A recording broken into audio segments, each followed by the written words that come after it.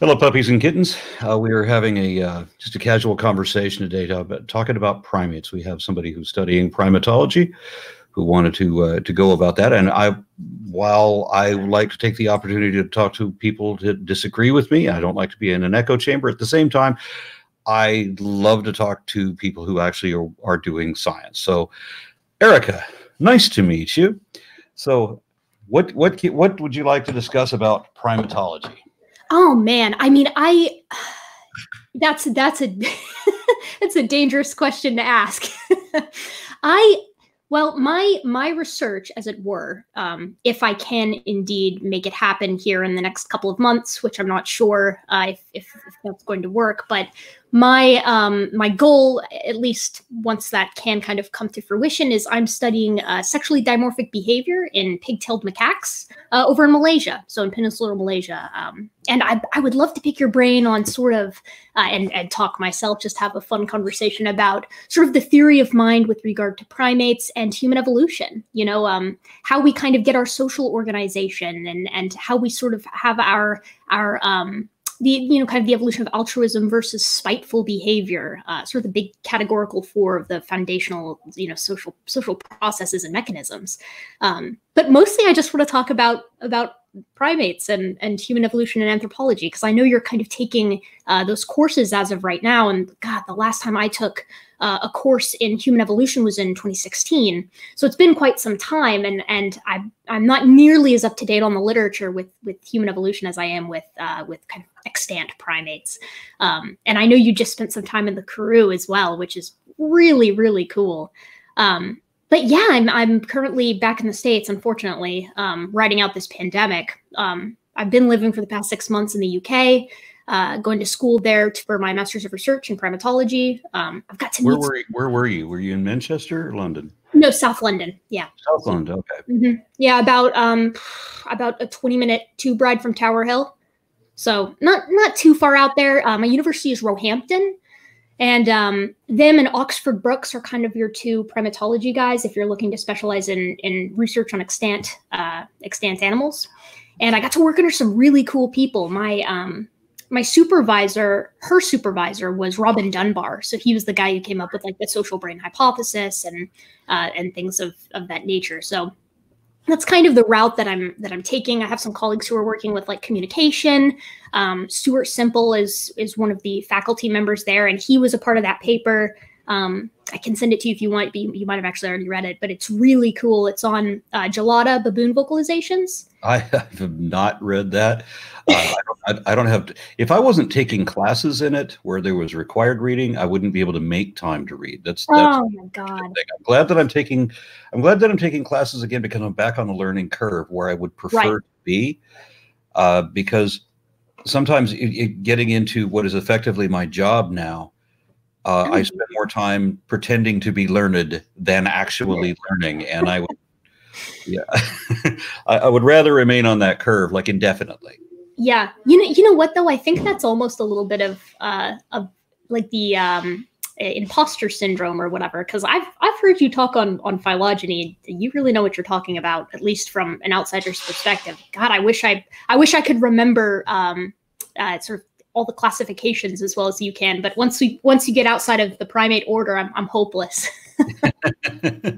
Okay. Well, I have seen a number of things just in the last few, because of the classes that I'm taking. I've been finding out information that I know nobody knew when I went to college the first time. I'm 57 years old. I have made other attempts at college, unfortunately as an art major, because I was an idiot.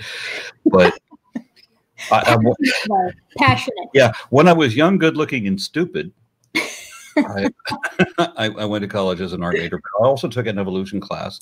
I did have an interest in science even then, but they hardly knew anything then. As a matter of fact, they were just when I took an evolution class first time, they were just positing the notion that Protista might be more than one kingdom. Oh my God.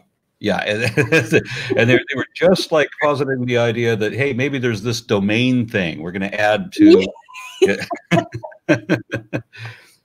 Oh, wow. The studies that I'm seeing now, I mean, everything has been done like in the last 5 years or 10 years at most.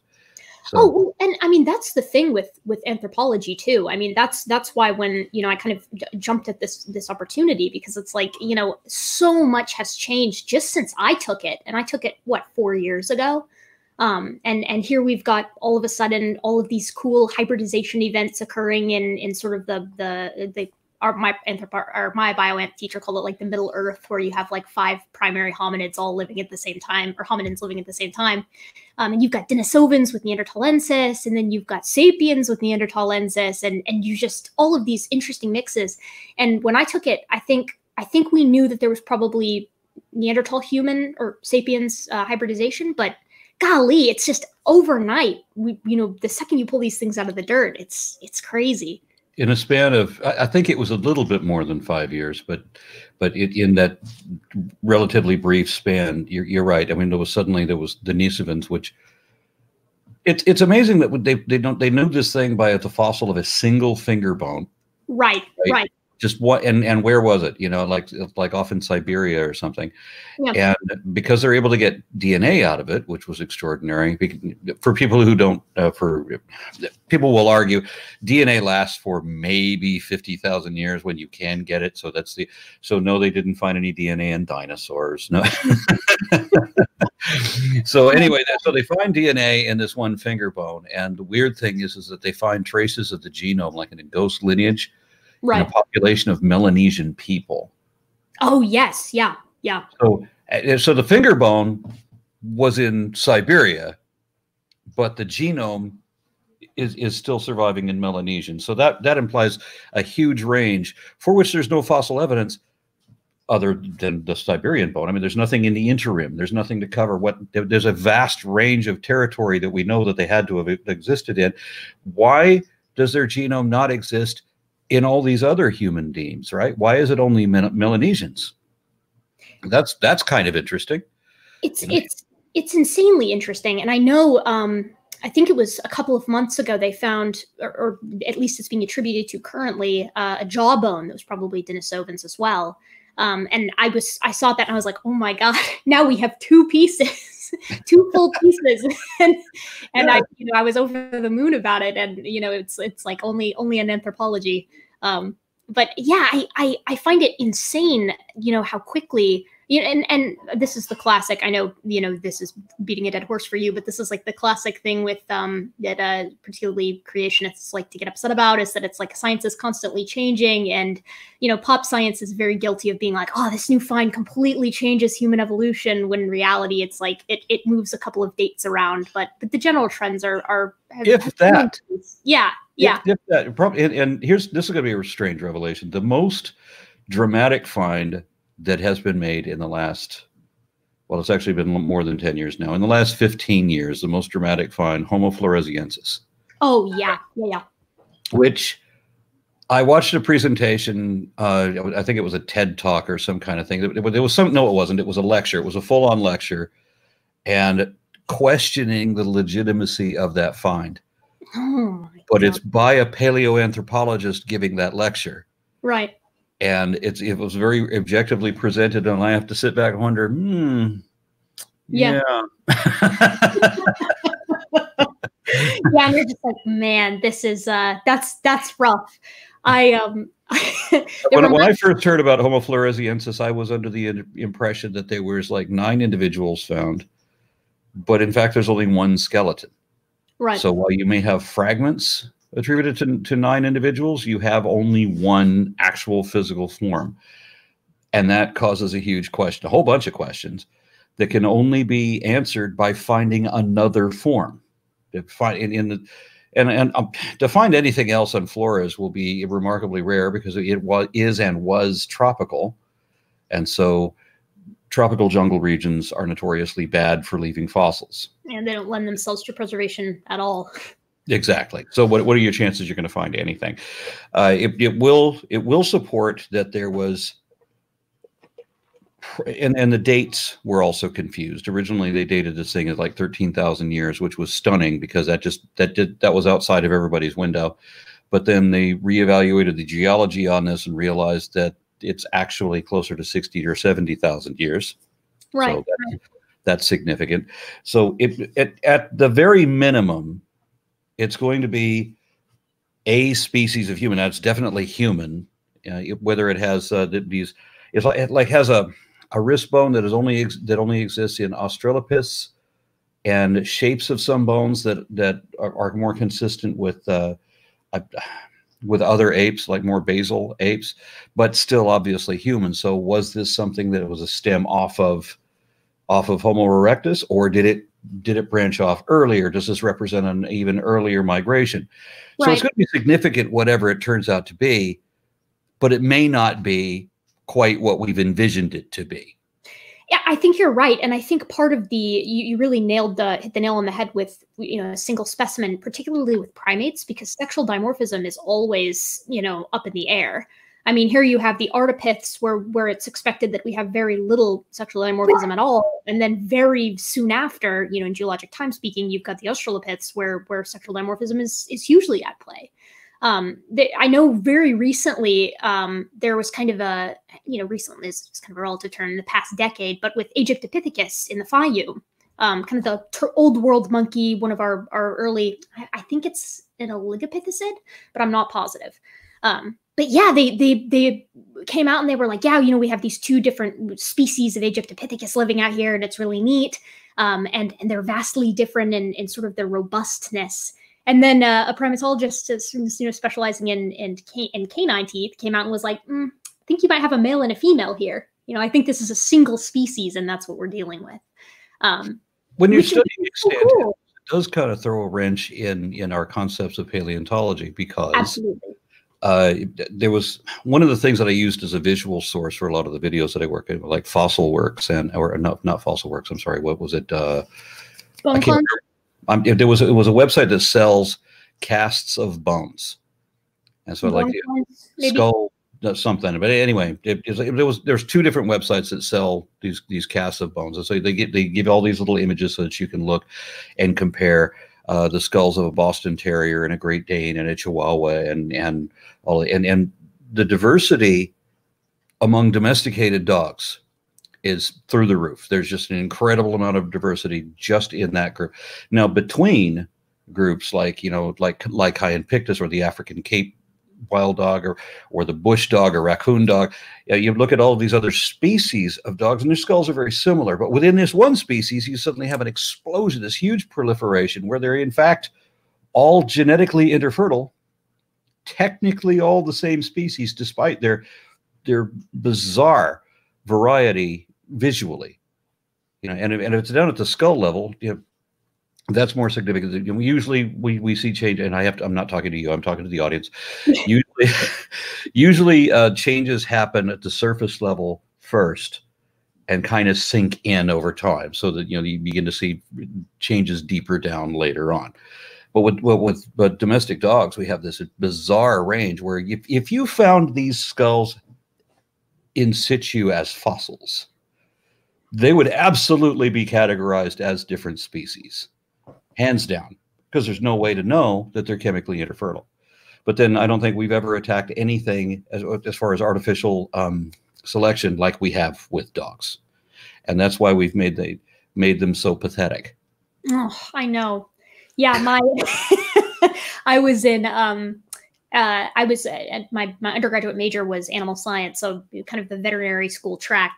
And I had a lot of friends who were, professionals at getting people to completely swear off of pugs and, French bulldogs, anything with those brachycephalic skulls, just because once you see the skull too, you're like, oh, we might be dealing with an abomination here.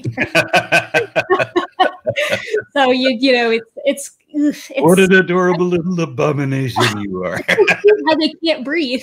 I love how they snuffle. It's like it's gasping for breath. Yeah, I think you're right. And I actually, it was kind of a aha moment for me, but I was reading a paper early last year, I believe, that was talking about the difference between divergence times and speciation times. And all of a sudden it kind of clicked for me. And I was like, holy cow, because the paper was talking about how the last common ancestor between humans and genus Pan, maybe Sahelanthropus, but we're not really sure. I don't know what they're saying now, but when I took it, it was like, it's maybe Sahelanthropus, but Sahelanthropus also has derived canines, so maybe not. And so they were like, yeah, it's it's more likely than not that the sort of lineages that stemmed off from this common ancestor into Pan and what would become Homo could interbreed for like 4-ish million years, 3.54-ish million years. And all of a sudden I was like, oh my gosh. I was like, that actually is insane, and kind of lends itself to, it kind of makes you wonder, you know, especially with primate societies, right, and how they interact, how this would kind of be at play.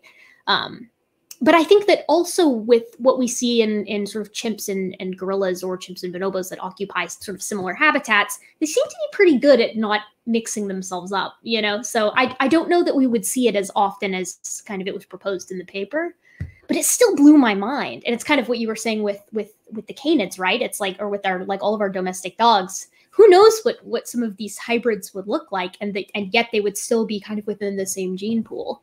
Realistically, if we were to find something in the fossil record that was that diverse, they would not have been, you know, they certainly wouldn't have been artificially selected to be that. You know, they wouldn't, you wouldn't have all this variety appearing in a span of what, 400 years? Right. Yeah.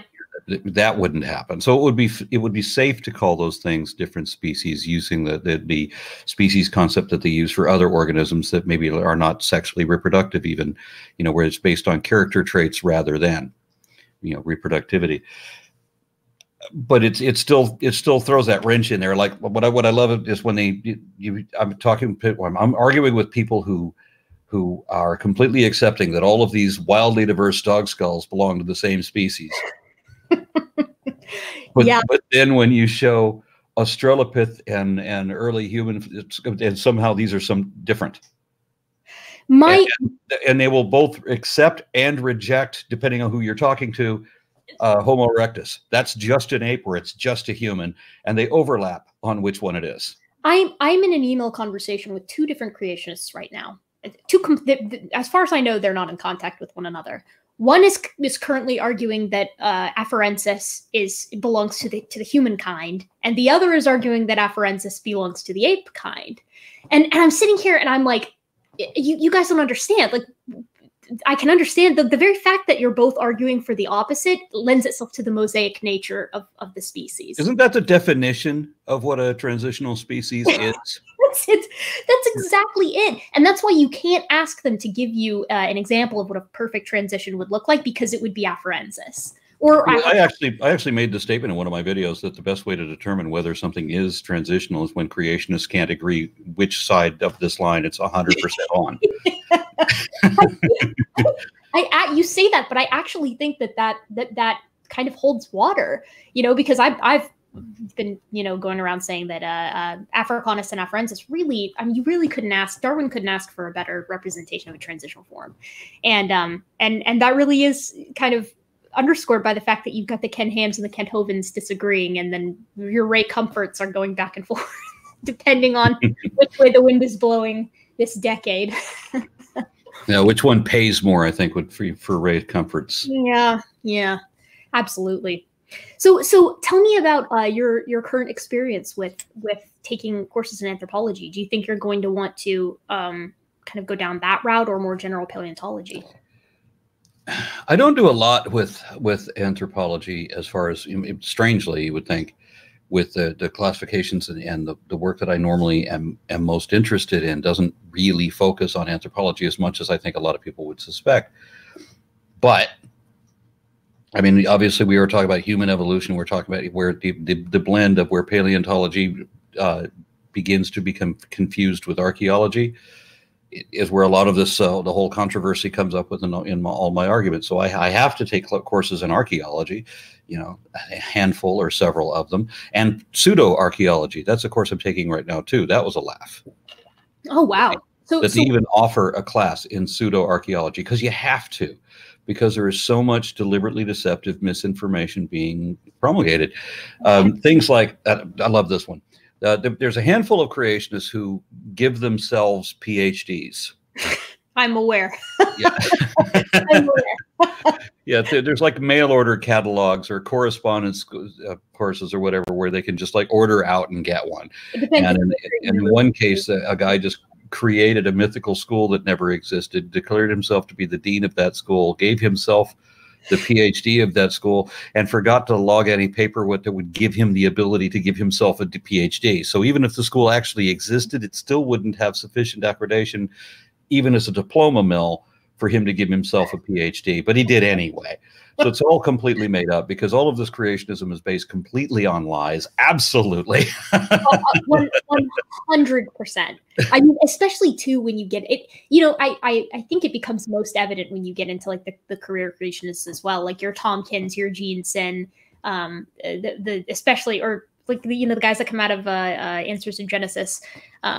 And it's always interesting to me that they never have any, they don't have a single anthropologist in their ranks. And very few biologists that are actually in general mainline biology. They all tend to be like geneticists, you know, with kind of a little asterisk there, which is exactly why they're so strained for you know, categorical experts, that they get Georgia Purdom up there talking about flood geology, you know, and it's like, what, was Snelling busy this week? Like, could you not get the main guy up there to be talking about this? Yeah, boy, Snelling is one of the most annoying of their entire crew. But I did a comparison where I found an article that he had written about Acanthostega. And then there was another guy, I can't remember his name right now, that was also writing for Answers in Genesis. He also wrote about Acanthostega. And much like your two guys who can't agree on whether Africanus is in the human kind or in the ape kind, right? Well, these guys wrote completely opposite declarations of Acanthostega, both dismissing. Again, Acanthostega is another perfect example of a transitional species. So one of them says that it can't be transitional because the legs are entirely suited for swimming or incapable of supporting the body out of water. The legs are just fins, and that's all. And the other one writes that it can't be transitional because it has fully developed legs that it can walk around on that wouldn't be useful for swimming. So I just clipped, okay, I'm reading two different articles at different times, but I remember, oh, wait, I remember this other guy saying exactly the opposite. Go find that, clip them together, take their pictures, show the thing, and now I've got a side-by-side comparison to show what bullshittery these people are up to. It's incredible. You see the same thing with Archaeopteryx as well, with the Jeff Meldrums of the world get out there and start talking about how Archaeopteryx, you know, those aren't, either they go with the whole it's a total bird, or they go with those aren't feathers, it's just collagen. And then it's like, well, that's cool, because there was a paper last year that told us what pigment they were. Like, well, there's a couple of guys that went even further than that. One of them is Fred Hoyle, who famously he denigrated the whole Big Bang thing, and he came up with the tornado and the junkyard analogy. Yeah. But oddly enough, he's not your standard creationist, but he did, as a professional scientist and a self-declared atheist, though technically not really atheist. If you read his stuff, he's in a weird category. He argues for constant creation events, that new hydrogen atoms are being miraculously created continuously. And he argues for an intelligent designer. The hell is that? How is that not a creationist? Okay, so he says he doesn't believe in a God. And then he describes this God that he believes in. But one of his arguments, I believe it was him, it was arguing against Archaeopteryx, that Archaeopteryx was a hoax. That they had taken, and he wasn't the only person to say this, that they had taken the skeleton of a Compsognathus and glued feathers to it. Now, you've seen probably all 6 fossils of Archaeopteryx lithographica. They're all lithographic fossils, wherein you have the mostly complete animal, like compressed into like a plate impression, so that when you get the fossil, you're not getting individual bones and trying to piece them together. They're still articulated in whatever position they were in when the thing was buried, and then like it was a lithographic fossil made of it, and you just cut that bit out of the rock, and now we've got the whole skeleton. There's like 6 fossils that are like that. Right. Obviously, you can't glue a feather onto an impression. That that's what I was like thinking. Gluing another toe print onto a footprint. That makes no sense. I mean, if anything, you're going to have to go the route that it was carved in there. You know, very meticulous. The argument that he has, that if the feathers are a fraudulent attachment to a Compsognathus, that is a full-on admission that we're dealing with a dinosaur not a bird. Well, absolutely. And the thing is too about that is that the feathers aren't the only thing that is kind of your calling card for a transitional in Archaeopteryx. You know, I mean, you've got like the semilunate carpal, sort of the orientation of the pelvis. I believe the hind limbs have something to do with it. It's been quite some time. The teeth on what is otherwise a very avian looking skull. That blows my mind. Are you familiar with BAND, B-A-N-D? No. That is an organization of scientists, of which only one of them, I think, Fiducia, was an actual like creationist. I know Alan Fiducia. Yeah. Yeah. So this was a group of guys who decided in the 80s that they were going to, future tense, they've all made this pact that they are going to deny all the evidence that ever arises to imply that birds descend from dinosaurs. They made a pact to do that in the 1980s and have tried to live up to it ever since. Yeah, I know Fiducia is still the one really going at it. Is Fiducia officially a creationist? I could have sworn he was like the last kind of strand of quote unquote conventional science, right? That's still holding on to that. Or yeah, it probably wouldn't be fair to call him a creationist. He's the only one that seems to have a religious motivation. Right. Okay. The other one. I'm trying to remember there was another guy's name. That there's two names. Every time, absolutely every time, in the 2000s that you ever found an article that implied that birds are not dinosaurs, always, ever, every single time there was going to be this name or Fiducia. Yeah. Fiducia's always at it with that. And the reason I think that he's a sort of conventional scientist with religious motivations is just because I remember I had a conversation with a young earth creationist, old coworker of mine who was like name dropping Fiducia, and he was like, see, conventional science agrees with me. And I'm like, okay, so you got this one kind of backwoods hack, right, who's agreeing with you amongst the legions of paleontologists who, upon finding fossil after fossil of like Bapiosaurus or Caudipteryx with just like these gorgeous feathers, some of which preserve pigment, and you're really gonna still name drop Fiducia, who's probably got like some early onset thing going on. I mean, it's. And the other one I want to say his name is Reuben. It probably is Reuben. I'm not sure. Yeah, but the very idea that they made a pact that they're going to deny all the evidence that is ever found before it is found, that's the very thing that makes creationism wholly dishonest. Right. Because they make their statement of faith that they will never accept any evidence that they're wrong. I don't know how you can get more dishonest than that. Yeah, and it's why they won't define information for the most part, and they won't define a transitional fossil for the most part. I mean, you get kind of the outliers who will, but then the other ones don't agree with them on that sort of definition. I got one of those. I got one of those outliers, and I pinned him to a wall on this. And okay, you've got a website wherein you're announcing what this is. You agree with the actual scientists about what a transitional species is. We can quibble about a couple of the details about his interpretation, but his definition is essentially correct. And here is a list of 400 species that exactly fit the definition you've just given. And you're sitting here on your website saying that no one has ever found one. You know that there are actually 400 that meet that definition. So are you going to correct this egregious mistake on your website? The answer is always no. He responded to me. He said that something along the lines of, I see your point, but admitting that transitional species exists means admitting that evolution is possible. Oh God. So in other words, just lie. Yeah, and that's the point too. That's the point where you're like, I'm kind of new in sort of the more public debunking of creationism and things like that community, but I'm having a really hard time kind of parsing out, and I say hard time because I try to give people the benefit of the doubt for like honest engagement. Like, is this someone who genuinely wants to know more and is curious about the representation in the fossil record of a given species or transition or gradient, whatever, or are we dealing with a bad faith actor? And I've been really burned on that a lot, where you put a lot of time into this, and then all of a sudden it comes out into, well, you can present me exactly what I asked for and it doesn't matter. Yeah. I've gotten open admissions that I'm never going to change my mind. Doesn't matter if this is true. I'm not going to believe it.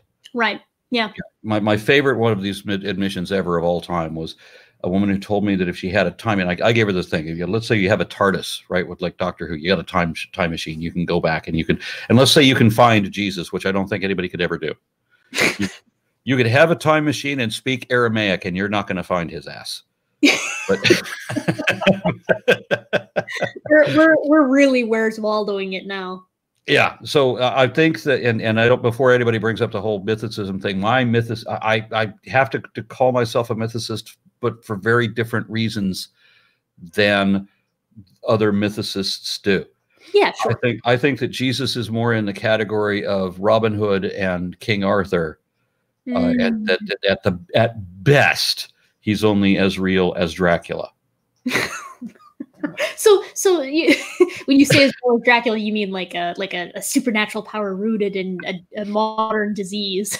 Well, what I mean is that Vlad the Impaler, actually existed, and unlike Robin Hood and King Arthur, we actually know that Dracula existed. Yeah, we don't actually know whether Robin Hood or King Arthur were ever real. Right. They're commonly accepted by everybody. I mean, you ask any Brit ever, and they're, of course, going to readily admit that Robin Hood and King Arthur are absolute characters of history. Nobody questions that. If you question the existence of Robin Hood or King Arthur, well, then you've lost all credibility because you were going against the scientific consensus. You might be able to get them to admit it if you get a couple of pints in them, though.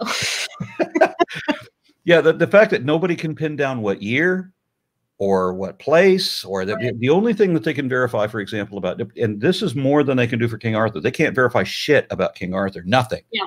Yeah. Not what year, what province he was in. Nothing. They can verify absolutely nothing about King Arthur. But the one thing they can verify, the only thing they can verify about Robin Hood, is that there's this guy called John Little who had 17 kids in Nottingham. And so that's the one thing. That's the sole detail. We don't even get confirmation of the tights. Well, another thing that we had that we know is that Maid Marian does not appear in anything until 3 or 4 centuries later. Oh, wow. Where suddenly that character is introduced and continues forever after that. She becomes a staple immediately. So what that means is, if you were to go back in time and find Robin Hood, which I don't think you could do for the same reason I don't think you can find Jesus. If you could find Robin Hood, bring him forward and have him watch Kevin Costner's version of him. Or any of them, really. I mean, Errol Flynn, you could have him, every version of Robin Hood ever made, he would not recognize himself as the character in that movie. Because two things. None of the things that we remember happening to this guy actually happened to that guy. Robin of Locksley, if there was such a person, would be sitting in the theater with you telling me, who the fuck is Maid Marian? I never heard of that bitch.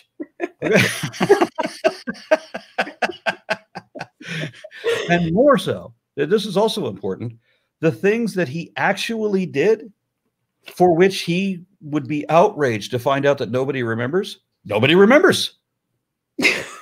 So, what? But don't you remember when I did? No, the fuck, nobody wrote that in the story. Absolutely turning in his grave at the cartoon Disney adaptation. That I always hated that. Man, I hated that from day one, and not just because I'm an Anglophile. I mean, I am an Anglophile. I've always loved British culture. I mean, in British music, British movies, TV, and everything. Yeah. So when they did the Disney version of Robin Hood, and for whatever reason, everybody's got a Tennessee accent. Why is everybody an American country music singer? What the hell is that? Yeah. And in one of them, they're playing these songs and everything, and one of the characters actually says, "Lay that country on me, babe." Yeah. Oh God. Yeah, that one that falls under the egregious category for. Yeah, and Disney does that a lot. We should avoid any further discussion of that because we'll go into Pocahontas and then I'll just get on. Oh yeah. Oh yeah. Yeah. A tirade of injustice there. I wanted to bring up when I mentioned the guys who give themselves doctorate degrees. Right. There was a guy who didn't call himself a doctor, and he admitted to being a complete amateur archaeologist, but he found Noah's Ark. No, you know what? I think I remember this one. Wait, when did this occur? I don't remember the when, except I think it was late 80s, maybe. Okay, yeah. And but the thing, I know the where. It's called the Drupanar site. Right. And so it's on Mount Ararat in Turkey, right where you'd expect it to be. So there is a formation of dirt that looks roughly like, but yeah, I know this. Yeah, it's roughly canoe shaped because it snows there, and snow melt goes around either side of it, and has formed this thing into a vague canoe shape. And I've seen pictures of that area where there is another similar canoe shaped thing where you can get the two in the same picture if you back up far enough. But of course, they don't usually show you that picture because they can't explain why is there a second boat there. it actually blows my mind sometimes, the extent to which, like, how blatant the dishonesty can be. I was watching a video for like a kind of systematic deconstruction video by Genesis Apologetics, and they're talking about the great apes, and the guy on the screen's bitching about how all the reconstructions of Lucy have white sclera. And he's like, I think this is an attempt to make them look more human, and like just complaining about that. And I was like, he's like, well, no great apes have white sclera. And I was like, now wait, wait just a second. Get on Google, white sclera primates, and you just have an entire series of Google image pages with gorillas, orangs, and members of genus Pan sporting these gorgeous white sclera because it's selected for in nature for gaze following. I mean, it's part of being social. That's why we're seeing it actually increase, according to one paper. And I was like, can these guys not take like 6 seconds to put something into Google? It's right there. And that's when you get into the territory.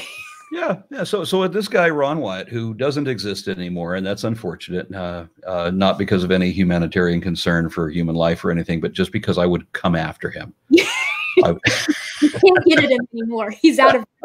I would have loved to have chewed on that leather for a bit. Oh, God. But this guy, Ron Wyatt, not only found Noah's Ark, knowing that there's a second boat up there, and he's just not going to tell you that part, right? But he then declares that he has found the rivets that went into Noah's Ark as well, because rivets didn't exist in the time that we assume for Noah. But okay, that doesn't matter. We can just make up whatever we want. If we find some piece of iron, doesn't matter where we found it.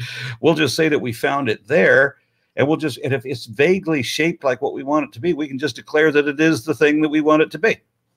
But more than that, Ron Wyatt is the single most successful archaeologist ever in the history of humanity, because he discovered not just Noah's Ark, he discovered the actual cross that Jesus was crucified on.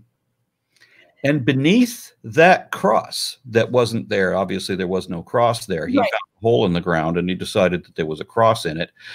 And beneath that hole in the ground, he found a secret chamber wherein he discovered the Ark of the Covenant. This is the guy, right? He's just got really good luck. So he found a box under a hole in a roof, and he then claims that angels met him at the door.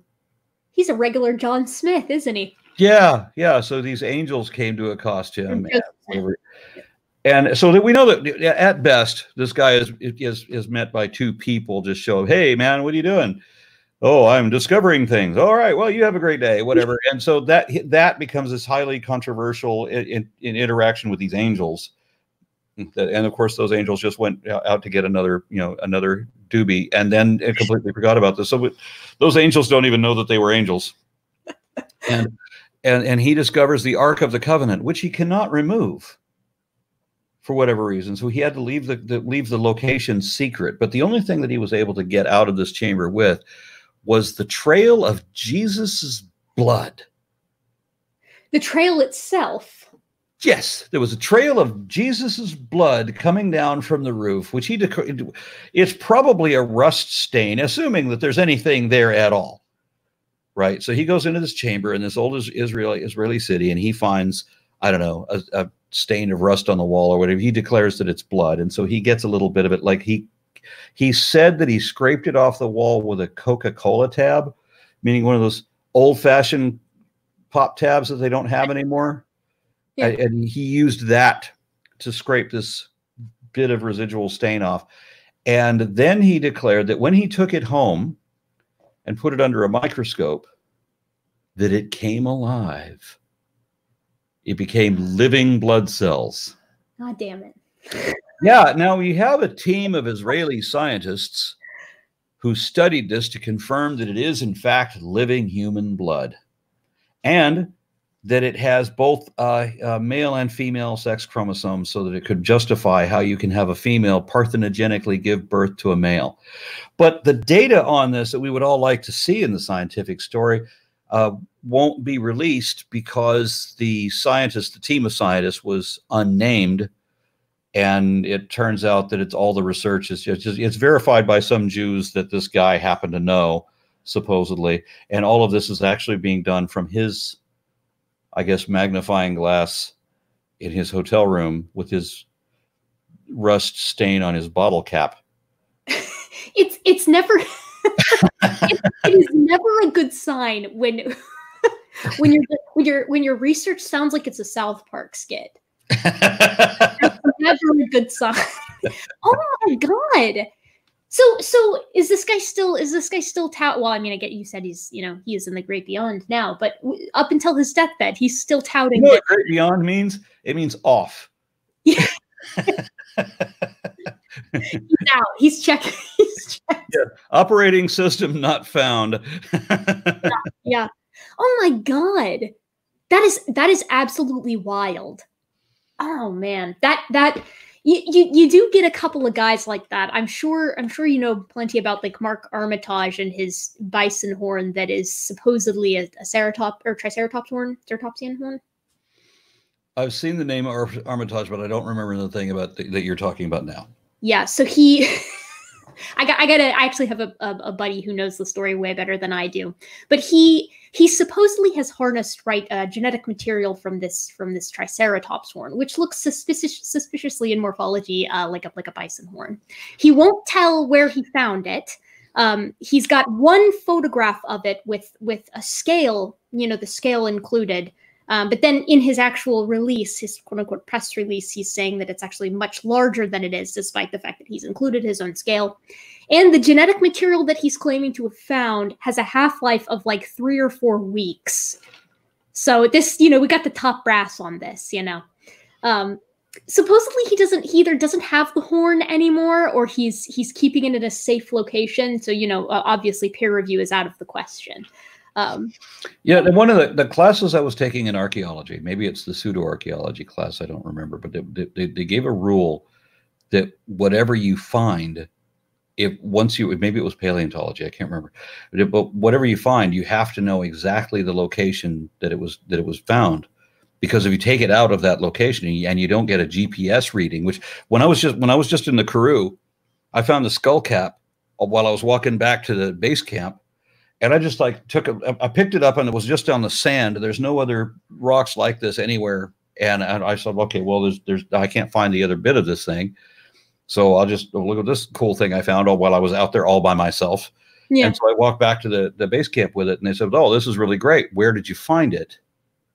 Because now I need to get an exact reading. So I had to lead this team of guys out there so they can get a GPS reading of the exact location where I was. But in the class lesson, it says if you don't have that, there is no value to your discovery if you can't verify exactly where it was found. I entirely, I believe that entirely. I haven't taken any courses on paleontology, but, methodology is so vital. And I would imagine, particularly with organisms, that their location is going to tell you almost everything you need to know about their habitat. And the, kind of their lifestyle, aspects of their life history and sort of things like that, things of that nature. But yeah, I mean, and that's the interesting thing too. I mean, methodology is something that I think is dreadfully undertaught in like high school biology and things like that. I certainly wasn't taught proper methodology until post grad, which is ridiculous. because it's so important to understand, why you're getting the data that you're getting, and provide the sort of process so that others can repeat it or have something to compare it to if they make their own finds. Or just verify it. Exactly. Yeah. You repeat, verify, you peer review. Imagine that. So one of the things that really bothers me about this is, as I said, all of the arguments that you get for creationism is frauds, falsehoods, and fallacies. That's it. But then for religion in general, you just get lies. Lies. That's it. It's not just that, hey, we have a right to believe this until you prove it wrong, which is already a logical fallacy, which puts it back in the first category I gave. But they do overtly lie. If I were to say, and they will accuse evolutionists of being frauds if they say something is true without being able to show the evidence that it is true. For whatever reason, that makes us liars, if that had ever happened. I'm not saying that it did. Yeah. Yeah. But if that ever happened, that would make us liars. But that's all they do, and that doesn't make them liars somehow. So there was a guy today that said that that people come into his church on the COVID-19 thing, if they believe in God while taking communion, they are absolutely immune to COVID-19. Sounds healthy and appropriate. Yeah. So is that a lie? Do we have to prove that it's false before we declare that a lie? No, absolutely not. Because the thing is that there are. I struggle to use the terminology lie, but I do think it fits. You can't make a claim with nothing to back it up. You can't go out there, particularly in science where everybody is watching what you're doing. You have to go out there and say, this is my hypothesis. This is the data that supports it. Here's why my interpretation is appropriate. And here's how you can test it for yourself. And you can't even say that something is probably true unless you can show that a probability exists. Exactly. And that's why statistics is so vital. I mean, I didn't know this until post-grad, but understanding statistics and being able to explain mathematically why your result is most probable, even in behavioral studies. I mean, and I got so irritated about this the other day because, you get a lot of comments on YouTube videos or kind of claims that you make in general on in the internet or blogs, whatever, that it genuinely seems to me, and I feel comfortable saying that this is the case in most situations, that creationists just think that scientists are other laymen, just kind of giving it the old once over and coming to a conclusion just because it kind of looks that way. And that they themselves are presenting brand new, never before thought of observations to something that people have been scrutinizing for, 100+ years. It blows my mind. And the arrogance is astounding to me. Yeah, but we're accused of arrogance. We're accused of arrogance for saying that we know something, or the believers want everything to be a matter of make-believe. So they get to make believe whatever they want, and they think we get to make believe what we want. But we're not allowed to make believe. That would be dishonest. We can't say the things that the religious believers are saying. We have to be able to back up everything that we say. But what they get really upset at us for is that when we say that we do the most evil thing ever, we say that, we have evidence that what you're saying is wrong. So we're not letting you make believe what you want. So I had one guy admit to me that he knew, and this was in a written debate with moderators, half a dozen moderators, all in the sciences. Right. And he admitted in this moderated debate that he knew that transitional species existed in the fossil record, but that he wanted to teach students that there were none, because he said it was important that they believe there are none. And so I'm like, so you've just admitted that you're going to lie to other people's students to deliberately mislead and deceive them into believing something that you want to believe just to support your belief. You don't want them to know what the actual facts are. And you know that that's the actual fact. So you know that what you believe is a lie. And the thing is that that's the most egregious level, bar none, is the ones that say, yes, I am aware that I'm wrong. It doesn't matter. And we need a new generation to take our place once we're gone so that these ideas can continue to proliferate. I had a friend, again, this same old young Earth creationism coworker, who, by the way, has a degree in biology now, which is just great, and is teaching youngsters in middle school. But anyways, we were having a conversation about Noah's flood, right? The Noachian deluge. And I brought up the fact that it's like, all right, what creationists want, right, is they need a supercontinent, either Pangea or Rodinia, if you're going with the Arc depending on which mood they're in, to separate out into all the modern continents in the span of a year. And usually they do like the Walt Brown thing or the catastrophic plate tectonics or rapid subduction or whatever the hell they feel like doing this week. And I was like, that combined, like having to speed up that tectonic plate movement into a single year combined with, accelerated radiometric decay, you're going to burn everything up. You're going to boil the oceans. The arc's stability is the least of your problems, but it wouldn't be stable because I don't think metallurgy was in the catalog of livestock herders. These were very accomplished people. Remember, Noah was a 600-year-old man with two, centenarian sons, and with just the three of them using Stone Age tools, managed to build in a single year what it took Ken Ham $100 million in heavy equipment with hydraulics and electronics and modern fabrication to build. And not to mention, by the way, that after the flood, their descendants then forgot all of that technology.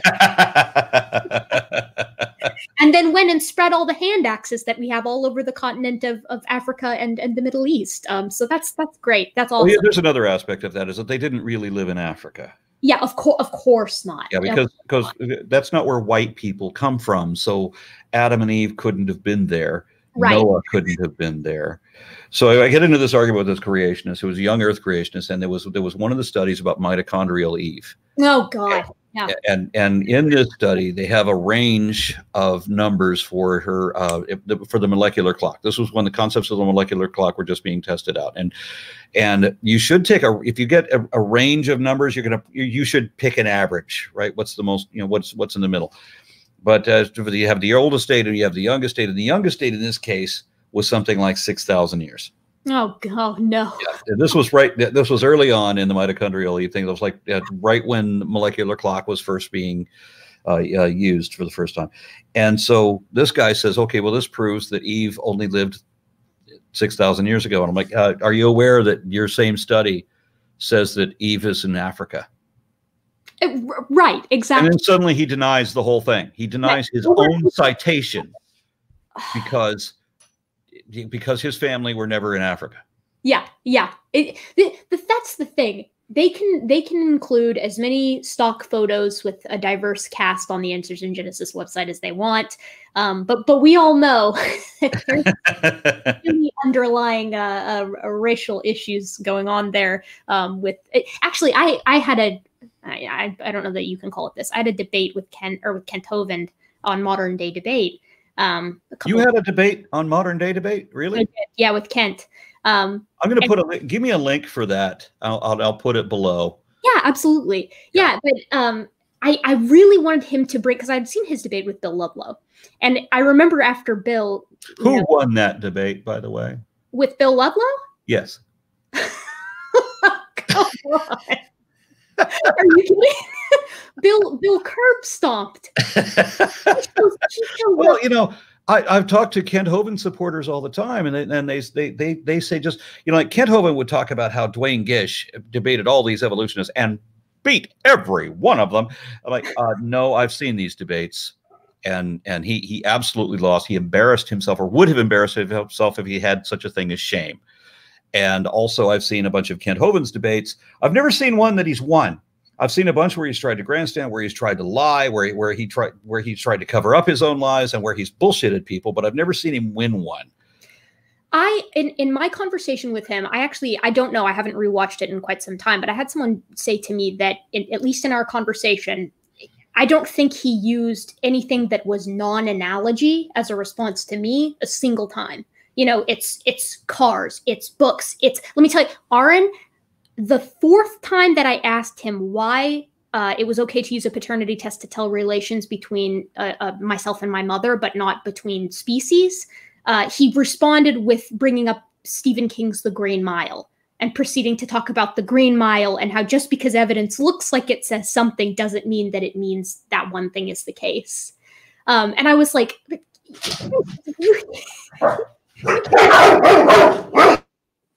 it's okay. Mine are always coming in and out. I was like, you can't bring up, the Green Mile as a response to a question on genetics, first of all. Second of all, the only reason why the conclusion was changed in that film's plot was because new information came to light, which is why you can't draw lines in between, between the humankind and the other ape kinds. If those lines, there's no reason to draw them. Us and genus Pan share more in common genetically when we're looking at coding base pairs than they do with gorillas or pongans.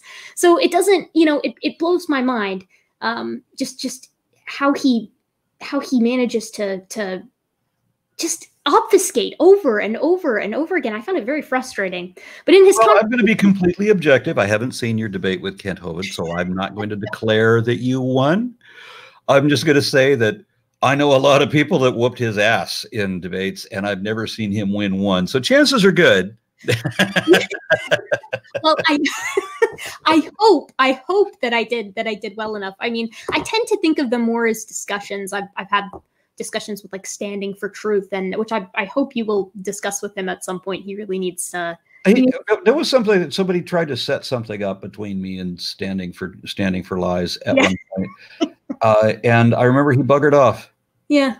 And I might have actually talked to him at one point. I forget. I talked to a bunch of loony bins.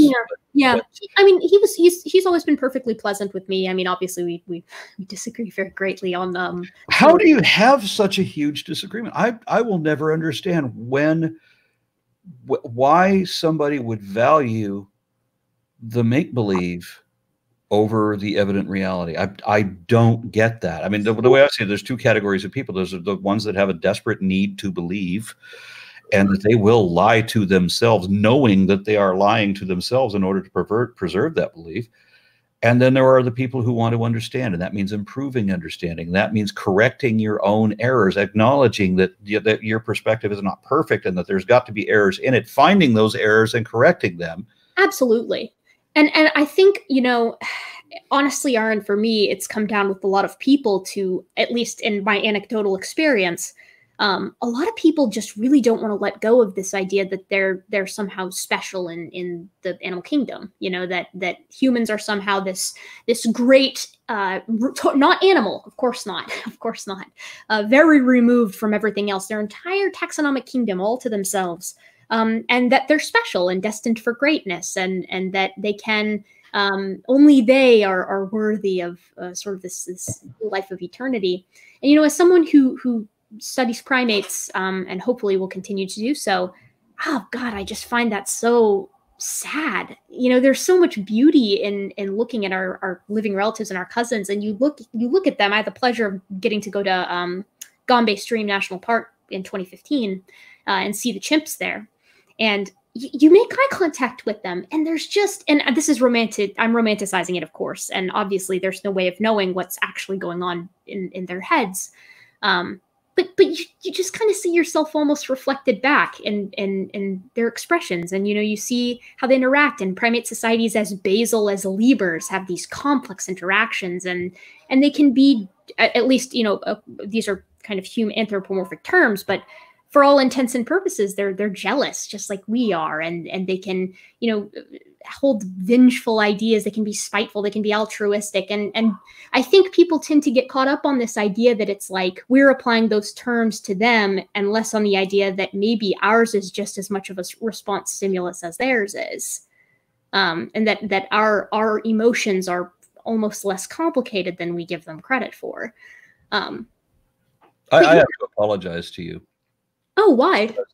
We have been 55 minutes into this conversation, at least, and we haven't talked about your field at all. We were talking about my wheelhouse this whole time, no, right up until now. Yes. Time flies for me, honest to God.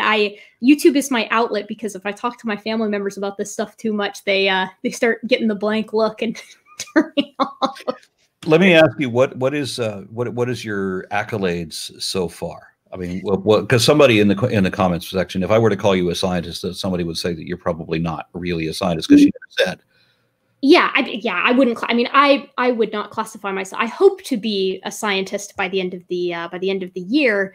I'm hoping to have a published paper by the end of the year, if I can. Essentially, I have my bachelor, my BSA in animal science, and I have a minor in biology, and then another one in anthropology. And I'm currently doing it's a master's of research. So you have a bachelor's of science degree already? Yes. Yeah. Okay. Yeah. So I've got my undergraduate degrees knocked out, and I'm hoping to go on and do my PhD after this master's is done. But because it's a master's of research, it requires quite a bit of field work. There's 3 months of field work that you go out and collect your own data, and then you drum up your thesis, which mine was supposed to be, sexually dimorphic intervention behavior in pig-tailed macaques. But the problem is I can't actually get to Malaysia right now because I was supposed to leave on the 18th. I think I told you in one of my emails. And then the day I was supposed to leave, they were like, hey, no one can come in the country anymore. And I was like, well, okay. And my field site manager was essentially like, well, that's fine. The field site's going to be here. The monkeys are going to be here. So in the meantime, I'm thinking, I contacted my supervisor and I'm thinking about trying to maybe eke out a desk thesis. So I'll have two theses, I suppose. And whichever one I like more, I'll submit. So if I like my fieldwork one better, which I don't know, it all depends on how this virus is going to behave on when I can actually get out there. Because my fieldwork experience is rather limited. I did a little undergraduate research with civets in Thailand. But it was like a month and a half of field research on like diet. So it wasn't too intense. But yeah, I would not graciously consider myself a scientist yet, but I hope to be one by December. So this is the thing that I find another stark contrast with the creationists, that they will declare themselves scientists on the drop of a hat for any reason at all. I mean, they make up their own PhDs. Kent Hovind made it, got a mail order catalog PhD. Somebody else has a correspondence course for a PhD and so forth. And then we have others that they call themselves creation scientists. There's a religious group called creation scientists, but then there's all these other promoting creation science, or no, that's Christian scientists. That's the religious group. Yeah, and then you have all these pseudo scientists calling themselves creation scientists, and they're all boasting and blowing themselves up with it. Like Ian Juby is one of my favorite ones. Oh. Yeah, I've had a safari vest in my closet for like 15 years, but I wore it once. Somebody said, "Are you trying to look like Ian Juby?" Because he wears it as a costume. Yeah. And then you were like, he looked like he's a paleontologist. And there's this other guy that wears a lab coat, a chemistry lab coat. Like, where do chemists wear that lab coat? In the lab, right? Yeah. You don't wear it on videos. He's wearing it on video so that he can pretend to be a scientist. They all want to pretend to be scientists so they can pretend that they've, that science actually supports, the religious nonsense. So I finally, while I was going into the Karoo, I'm going on a paleontological expedition. Damn it, I am wearing my safari vest. Fuck you, even Ian Juby. That's the thing. There's something so validating about wearing a lab coat in a lab, or like I have a nice wide brim hat that I wore out into the field for the first time. And it was funny because once I got out there, all of the other field researchers were like, "You look like you're wearing a field research costume." And I was like, I need an excuse to wear this. Let me have this. Yeah, I can say in my defense, while nobody else had a safari jacket, everybody else was obviously a paleontologist. I mean, you could look at the way they were dressed and guess. Yep. With those horrible Wyvern hats. And it's all cargo pants and cargo shorts, like where there's like a million pockets all through the pants. They usually zip off at the knee in case things get a little hot and heavy out there, Yeah, so very clearly, all paleontologists, they're all wearing the paleontologist costume. They just don't have the safari vest like I do. Yeah, yeah. You had the complete. Ruined it for everybody. You're right, though. I mean, that's the thing. That's why I brought it up earlier. They pulled Georgia Purdom out to talk about geology over Answers in Genesis sometimes, and it's like, here I've had the immense pleasure of meeting several excellent scientists and researchers, And if you ask them a question on something that's not in their field, they're the first ones to tell you, that's not my field. Let me direct you to someone who does know more about that than I do. On this last trip into the crew, I experienced that exact thing. Right. I talked to two people who had never done radiometric dating, and I asked them what kind of dating that they use, and they know the answer to the question. They know that the answer to that question, well, you know, for these, we always use uranium lead. But they're hesitant to give that answer without referring me to somebody else. And there were people there who did their own radiometric dating so that they could refer me to somebody that I can just walk over and talk to that guy. Yeah. But you know it's uranium lead. You could just tell me. You don't have to be an expert to know that. You know that. You're the one paying for the study. They give it to you on the receipt. It's uranium lead. Yeah, and they're like, oh no. Yeah. I do this specifically. You're gonna want to go talk to the radiometric dating guy. He's the one, you know. And there's an intellectual modesty that is the reason that we respect academics. Yeah, well, and that's the thing. I mean, you spend decades working on, like, I don't know, hominid foot morphology, you know, and then if there's a question about hominid feet, you're going to go to that person, you know, because they know every single aspect of what they're studying inside and out. And that's kind of the merit of, that's why experts are experts. You know, there's a reason they get the title. Experts are just people that paid extra money to have letters stapled to the end of their name. These are the same, and these are the same people who will, you know, go to an ENT if they have like a problem with congestion instead of a general practice doctor or a pediatrician. You know, when they should go to their priest. Yeah, there needs to be a ban on using there needs to be a ban on using modern technology for people who don't accept the merits of conventional science. What I'd like to see is, and there are laws in the United States to protect religious people from the what would be crimes to anybody else. So like when somebody like Kenneth Copeland tries to heal people of coronavirus over the TV. I saw that. Right? Saw that. Or when there was another one, Peter Popov, right, was having people throw their medications up on the stage because you don't need them anymore. Right. So now this is classify it as what is the crime for pretending to be a doctor? Fraud. Yeah, medical advice. Well, if you want to call it fraud, I mean, all religion qualifies as fraud. Yeah, like impersonating a doctor, right? Yeah, well, there's giving medical advice when you don't have a medical license. I don't remember how they phrase it, but there's a crime in that. And then we don't have that applied to faith healers for whatever reason. They somehow get exempt. They can tell the most outrageous lies, and they're just exempted from that, even when people die over it. I saw something with regard to COVID-19 actually quite recently, Michigan, and it was so nice to be blissfully unaware of this in the UK for 6 months, where I was like, things are okay. I mean, of course, Brexit happened, but for the most part, I was like, things are okay here.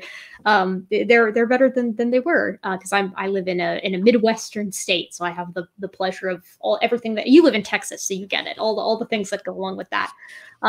But yeah, I saw that the government was essentially like, I don't know if it was Dr. Fauci or if it was coming down from the administration, but they were essentially like, yeah, no gatherings over X amount of people.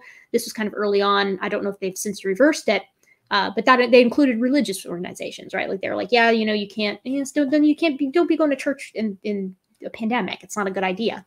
And then Michigan comes around, classic Michigan, and they're like, hey, actually, churches are exempt from that, so you guys can go ahead and have your meetups. And I'm like, that's, you know, if you want to endanger your life, that's all fine and dandy, but that impacts everyone around you. It's kind of like the same logic as like anti-vax, right?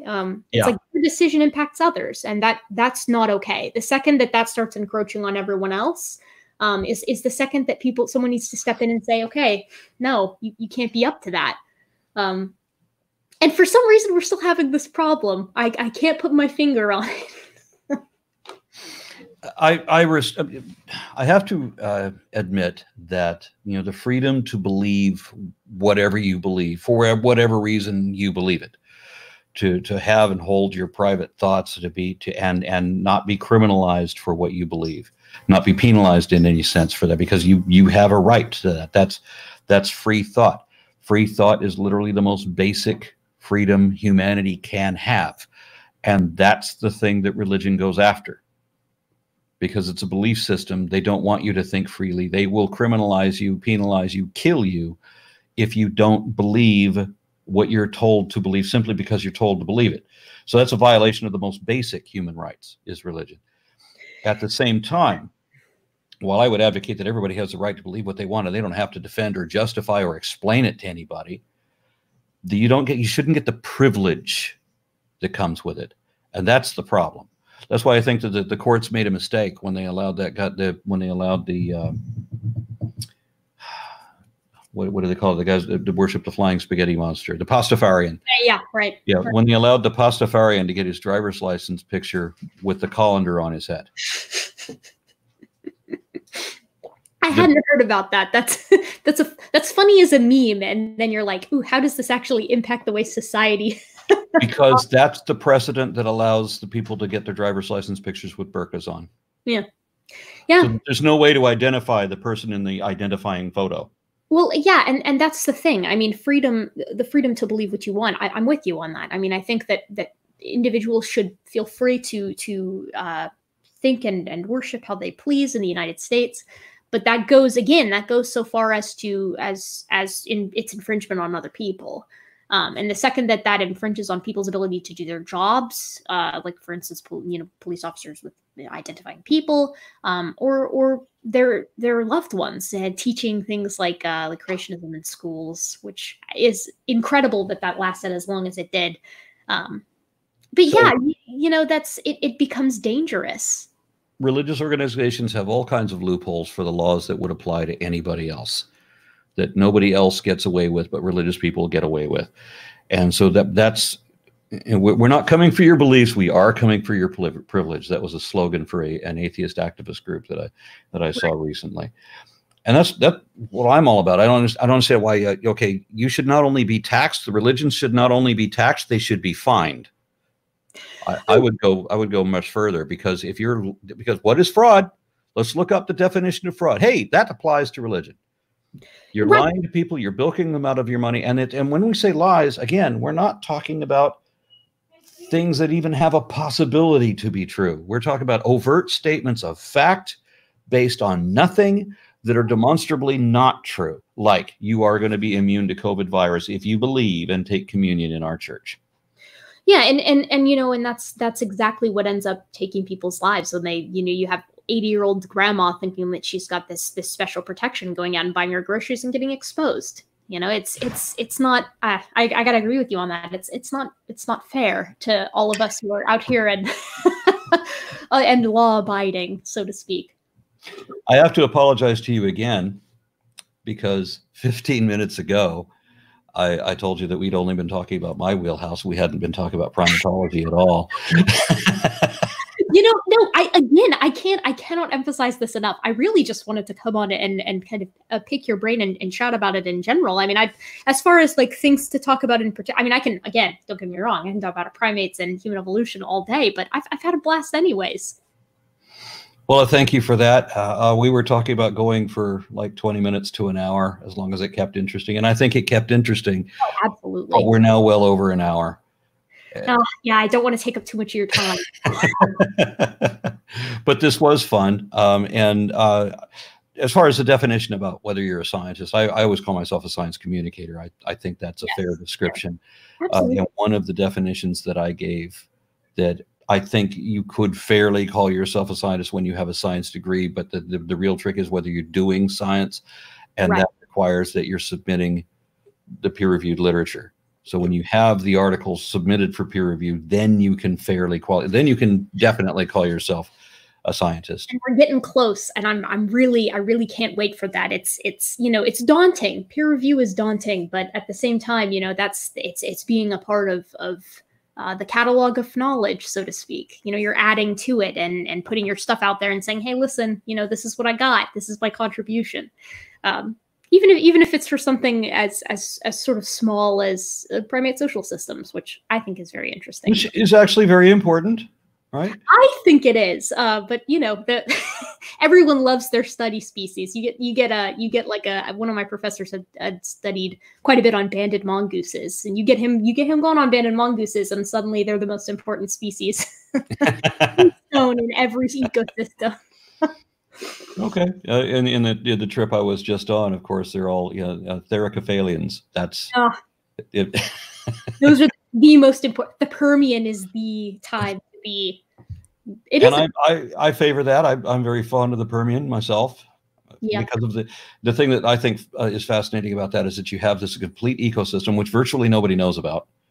Right. You know, it's only professional scientists really and extreme nerds who like even know that this period even existed.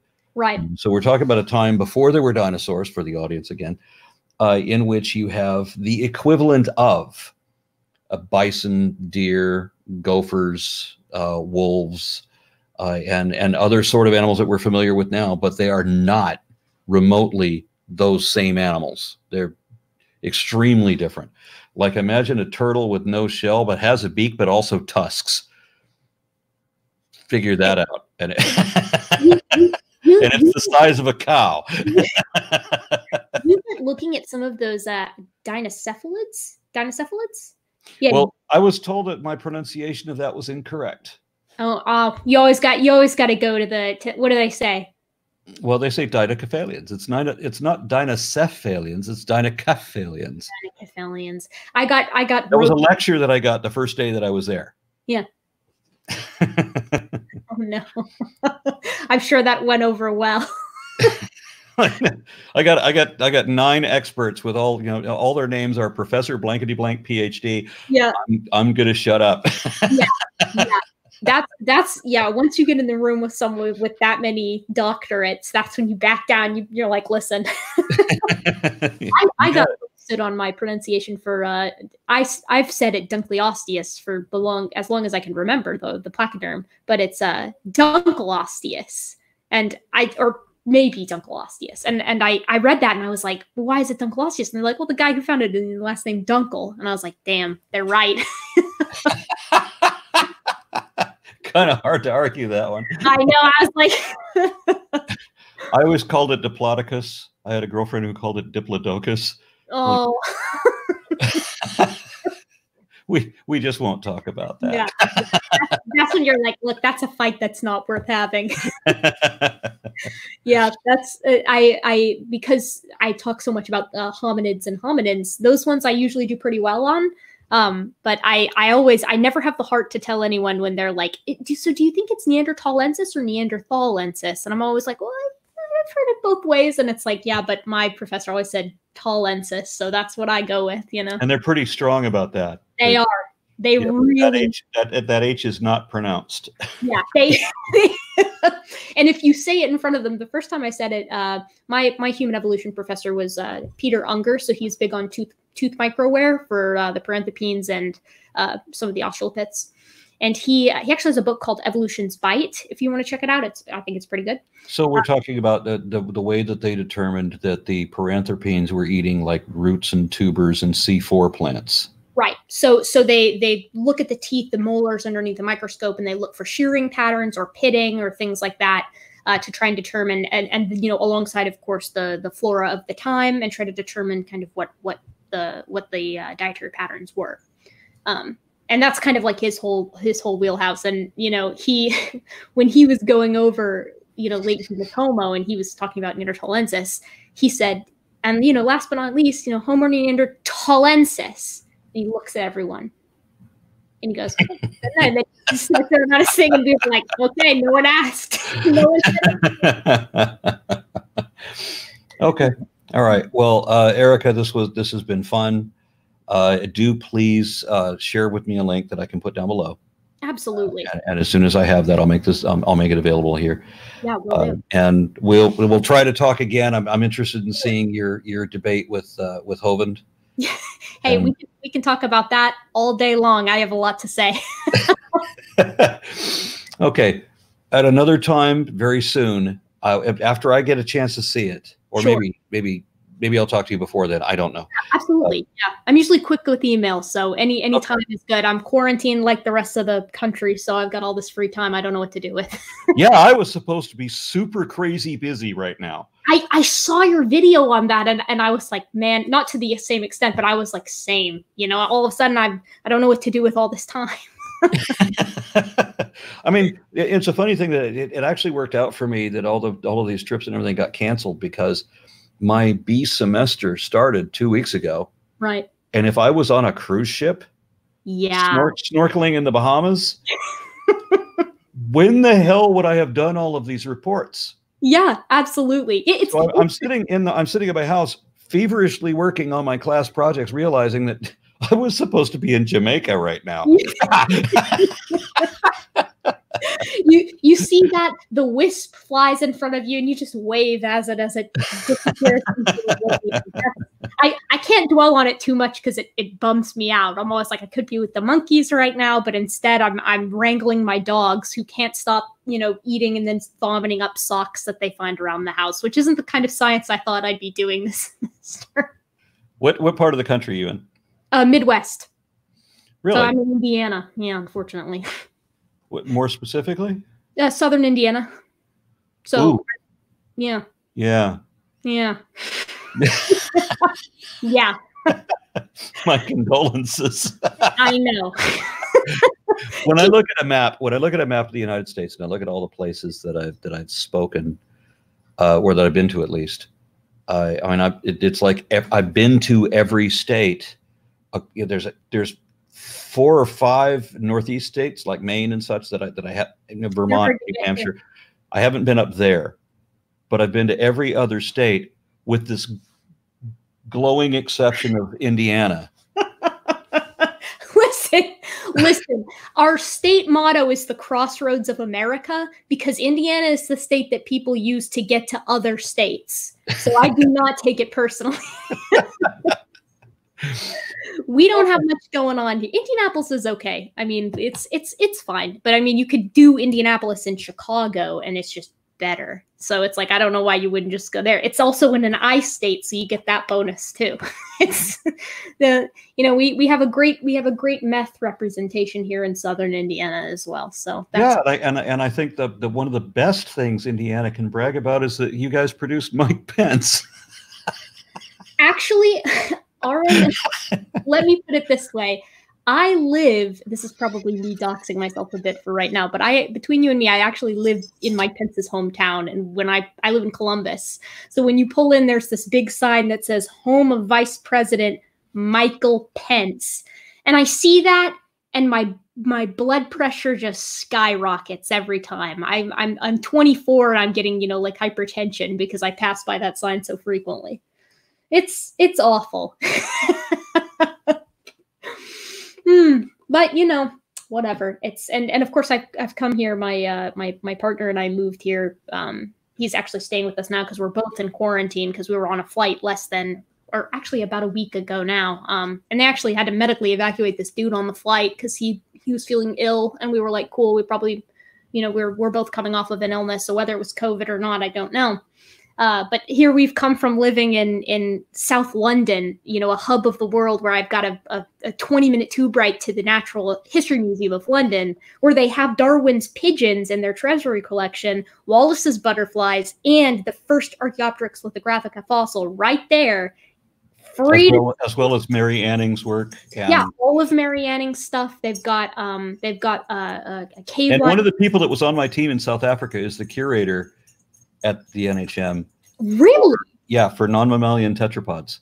Oh my God, they actually have such an impeccable collection there.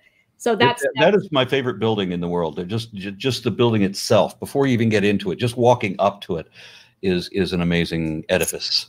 It's imposing, it's gorgeous, and then of course, right when you walk into that main entrance, and really both entrances are cool because one, you've got a great view of the Stegosaur, and then that sort of elevator up into the geology section. But then the other one, you've got this blue whale hanging over everything, and there's just like treasuries all along. Oh, it's incredible! I went there 5 times for the 6 months I was there. It was great. When I first went, they still had Dippy. Oh, I know. He's on tour now. I think they're touring around the country. Yeah, and I would wish that they would put it back, because that's the classic NHM, is it's supposed to have that. But one of the things that building has is, when we looked closely at the bricks that make up the interior walls, they have sculptures in them. So there would be like monkeys and stuff sculpted into the bricks of the walls of the I building. know the ones you're talking about. They're gorgeous. And then the stairway itself, when you stand in the right place, you begin to feel like you're in an Escher painting. Yeah.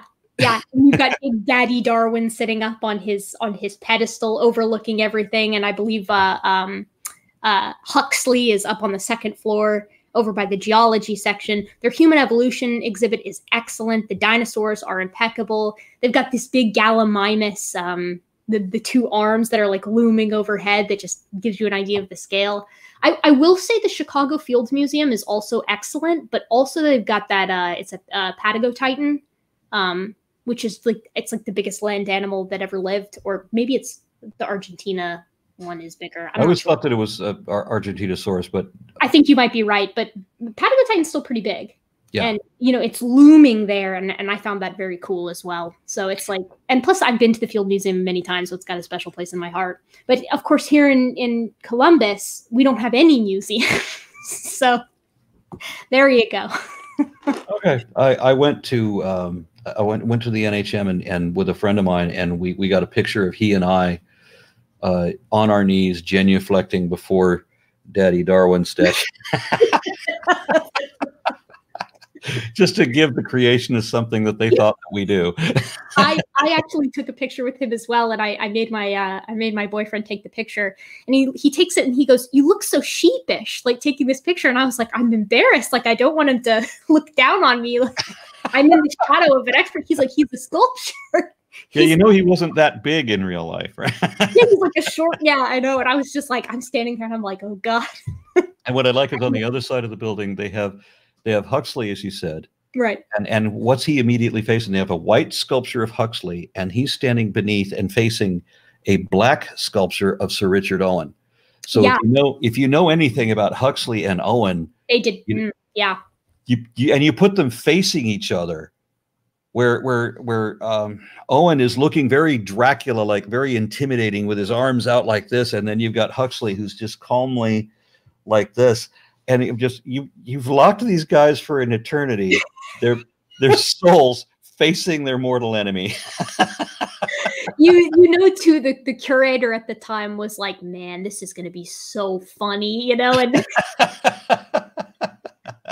so yeah. and it is, and you can appreciate it. I actually noticed that, as well as also they kind of of course they give, as perhaps they should, they give Owen like the looming dark color of like being incorrect, and then you've got Huxley, like you said, he's almost just in a calm contemplation. I love it. That building really is just impeccable. They had this really interesting exhibit that was there while I was there, that they then took down the last time I was there, for the moon. So they take this big model of the moon and kind of project all of the topography onto it. And I could sit in that room all day. It's beautiful to just look at it kind of above you right there. And then you leave and you're like, well, shit, now I've got the rest of the museum that I got to see too. It's like I spent half my time in the human evolution segment and then half my time in the moon exhibit. And I got to cram the dinosaurs and geology into the hour and a half before it closes, and then miss out on everything else. It's awesome. I had a friend actually who works in the Darwin Center there, which I think she works with the arthropods. I'm not sure, but I love that building. It really is excellent. I think it's the best museum in the world. All right. Well, Erica, I normally don't talk this long with anybody, and I have to impose a limit. Flattered though. that means you had a good time. It is nice to meet somebody with shared interests and shared understanding. And sadly, I'm going to apologize one last time for the same thing. I'm sure, because I've only taken like a class in primatology, and your field is primatology, that you could teach me quite a lot, I'm sure. And we will have that conversation another time. We will have another conversation, because I want to get another video where I have you talking about your debate with Hovind. Oh, I would love to. I think I should watch it before I hear you talk about it. So we'll set. Yeah, I'll shoot it to you in the email. Not to brag, but it's it did pretty well on Modern Day Debate. I think it has like 20K views now, so it's pretty easy to find. It's my face. I've got laser shooting out of my eyes. James is pretty good with those thumbnails. I respect the guys that do Modern Day Debate, but the funny thing is that I know that it's hosted by a believer. Yeah. And after you've been doing this for a while, I'm like, how long is that going to last? I mean, I saw someone asked him one time, actually in one of the super chats, I think, and they asked James specifically. They were like, "Has any of your opinions changed like over the course?" And he kind of got very, very bashful, almost. His face turned really red, and he's like, "Yeah, I try to keep this as nonpartisan as possible, but I'm obviously imposing my thoughts on it, but I feel like he probably has. He's had a lot of interesting characters on there, and not very many of them make except maybe Sygart make the other side look that great, though." Yeah, well, Sygart is advantageous in that he's on our side of the creation issue, so that's brilliant. And somebody had set up a discussion between me and him, and he and I agreed on all the scientific aspects brilliantly, and so we didn't have a run-in at all. Yeah, he's done some excellent work too, I think, and it's sort of in his own field as well. And that's the thing. I mean, it's like what opinions they have outside of the science that they do is fun to talk about and important in its own way, but in its realm with relation to doing good science. But when we're talking about creationists, we're not talking about just opinions. We're talking about lies. Creationism does not count. There's not a textbook ever that said that that evolution teaches we came from rocks. Evolution does not teach that. No textbook ever said that. No evolutionist ever said that. That is a lie, Kent. You need to correct your lie. He won't do it though. Now it's on principle now. Plus Dinosaur Adventureland has taken some heat recently. Did you see what? Yeah, there was a child that drowned. Yeah, I saw that. He actually said, Mr. Narcissist actually said, but the rest of the family had a great time. Oh my god. Oh my god. Well, that's the one down. So it was a great afternoon, really, apart from little Timmy drowning. Oh my god, that is appalling. Oh, you can kind of see him. You can really see it, though. I mean, really, anything that has to do with the water, you can really picture Kent. You can really... I see you reacting to his speech impediment a couple of times. Yeah. All right, Eric. Erica, we'll book another conversation. Yes, absolutely. And I think probably soon. Absolutely. But I'm going to have to close this one out. Yeah, Thank you very much for inviting me, and it was a fun conversation. Yeah, thank you so much for having me. I had a blast.